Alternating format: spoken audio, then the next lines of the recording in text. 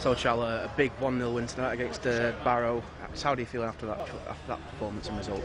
Yeah, obviously thrilled. Probably our worst performance of the season turns out with our best result. So to back up Saturday's win, if you like, with a scrappy one, like I said, couldn't be happy, I suppose. From being ever the perfectionist, I'd like us to have played better, but them results are what earned us our success last year. The games we could dig out, the games where we came from losing position and picked up points. So to not show our ability football wise is not disappointing because we've got the result, but I'd like us to have played better. But ultimately we've shown a lot of resilience, a lot of character we've dug in there, and that'll do them an awful lot of good. We're talking throughout the season about fine margins defensively and going forward. You must be really pleased for the second successive game now, kept a clean sheet.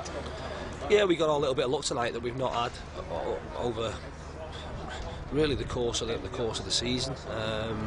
We've made had as many lapses defensively as we've had in other games, and in some games we've conceded 3 and 4 goals. So Reece has made some good saves at important times.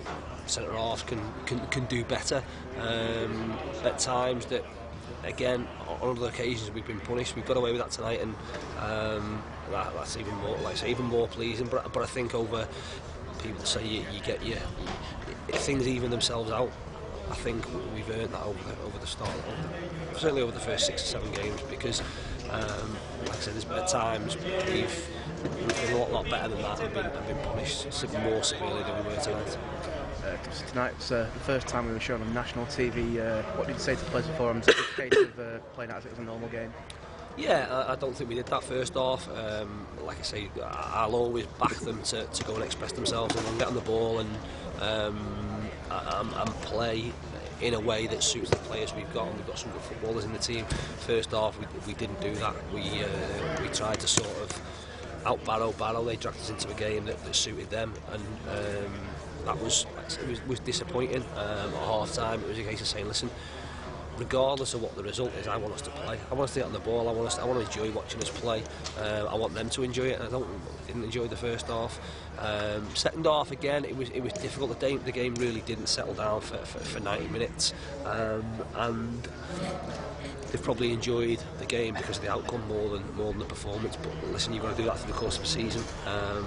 We'll play an awful lot better, as we have done previously this season, and lose. So like I say, to win is great. We'd love to put a better performance on in front of the TV cameras, but hopefully we'll be back and we'll get another opportunity to do that. Saturday we travelled to Halifax, a team that we played twice last year, and can be said have a similar style to Barrow. How do you prepare for that game now? Ultimately you have to recover physically. That's been like I say, a monumental effort. Saturday, Monday, 2 tough games at this level. A lot for the first time. If we could have made changes at the end there, we probably would have made 7 or 8 substitutions. There was people out on the feet, so it's really important we recover now. Lads have played a lot of football, have a couple of days off, and we'll be back at it Thursday, and I'm really looking forward to going to Halifax on Saturday and putting in a performance that hopefully gets us a positive result. From my perspective now, it's looking at, I suppose, where we are in terms of potential injuries, and Thursday obviously the loan window closes for the Football League, so hopefully we can get some bodies in to back up what we've already got in there. Thanks, Chal. Cheers, thank you. Cheers, mate.